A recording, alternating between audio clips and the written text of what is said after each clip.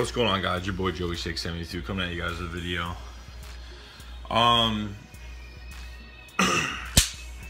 Getting swept by the Redskins. I'm not surprised by it.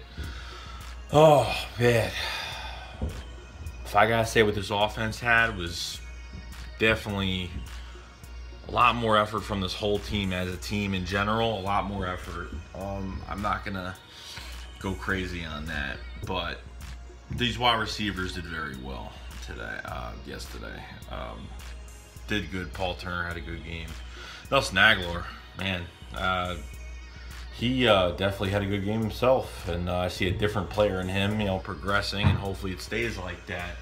And hopefully he could develop into a good backup role by next year and whatnot. The run game didn't do shit at all. I mean, Wendell Small got hurt. Ryan Matthews had a few runs.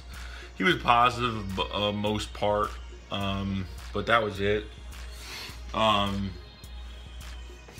Carson Wentz escaping the pocket I don't know how many times and just having days and days to throw the fucking ball, and didn't even get a chance to throw it to anybody. It was a tight end friendly tight end game. Trey Burton, Zach Ertz, Brent Selleck. I mean, Zach Ertz had 13 catches, 113 yards, something like that. Fucking crazy. Crazy game for him. I just can't imagine if we get two good fucking receivers. Tight ends did great. Running backs were Offensive line, man. Holy fuck, dude. This fucking offensive line, changing positions. Our third or fourth right tackle already. Matt Tobin, gotta get him the fuck out of here. Too much at stake, man, when you have backups in like that. Matt Tobin was a Chip Kelly, a guy that came in, and I've never liked him. Never liked Matt Tobin. Caused, pretty much fucked up the game at the end for, pretty much the Redskins were going after our weaknesses on that offensive line, which was Matt Tobin. And got away with getting by him, getting Carson Wentz, fumbling the ball for them to take that W. So I'm not gonna be totally upset about this. It's bullshit. I'm not gonna be upset. We lost, we got swept, and that's just it. It's all about the off season. And I was waiting for a while to, for the Redskins to throw the ball deep.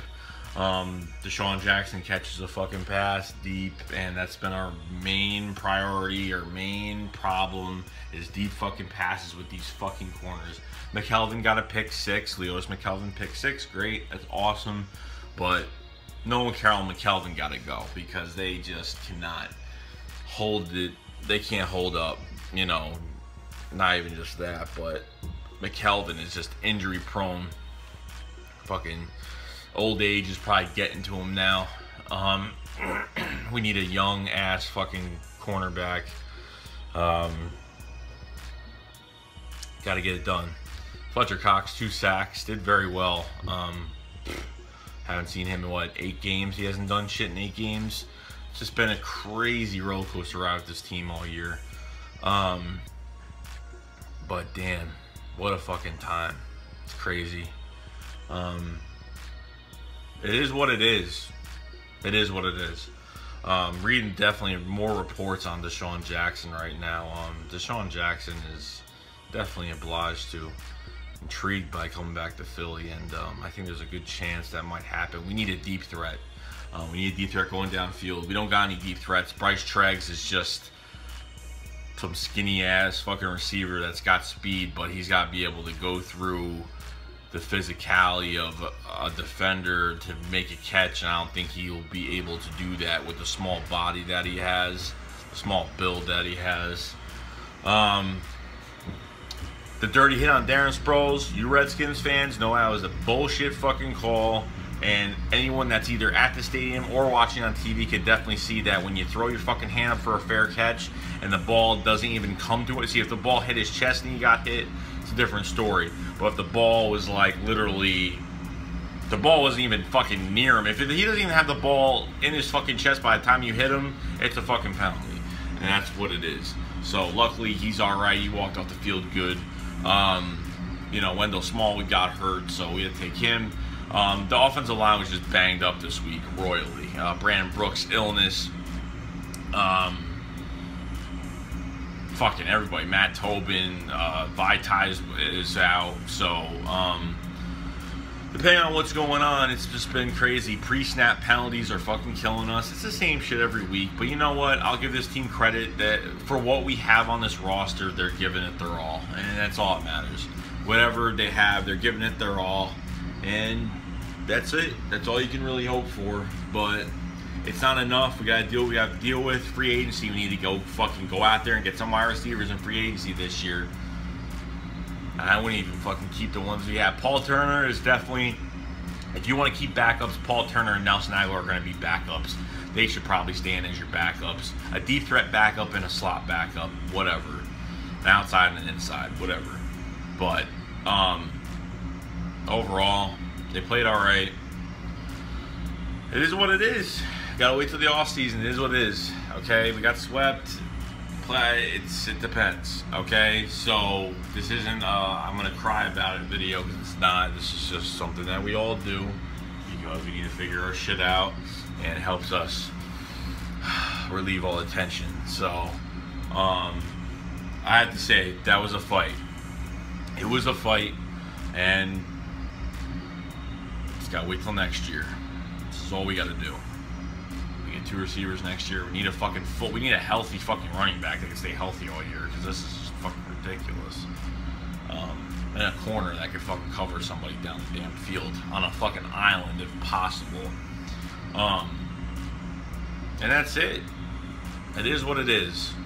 And I give this team credit for doing what they got to do. It was a tough loss, but they fought to the end. And that's all we ever wanted, was them to show us that they could fight. Whether they have the roster to do it or not, it's all that matters. Carson Wentz is going to be a fucking G. Dude, escaping the pocket 4 or 5 fucking times and having all that time to fucking throw. These receivers gotta make themselves reliable for this fucking quarterback. Our quarterback is nothing without a fucking receiver. He is nothing without a fucking receiver to throw to. The quarterback is only good when the quarterback actually gets out, makes accurate throws, and that's it. Because if you got no one to throw to and you got nowhere to run after you scramble outside and you have so much time to throw, there's nothing you can do. But this is a game where it was dirty, and we put up a fucking fight, and that's it. So we got the Ravens Sunday, and we got, the Giants and the fucking Cowboys, and that's it, and it's fucking over. That's it. And we can go on, and we will be a force to be reckoned with next year, because we're definitely going to have a better fucking roster next year, no matter fucking what anyone says. We can say that everyone can say the Eagles suck, and they're not going to go anywhere, or whatnot, but we will be a force to be fucking reckoned with next year when we have a gelled fucking offense next year. Our defense is only a few steps away, a few clicks away, and that's it. Okay? Never mind anything else going on. A few clicks away, that's it. But that's all I'm going to say about it. So, I'm going to get going. Let's go fucking Birds. Finish up this season strong. And stop talking shit, because the Giants beat and swept the Cowboys. So leave your comments down there, because I'm not going to care. See you later, guys.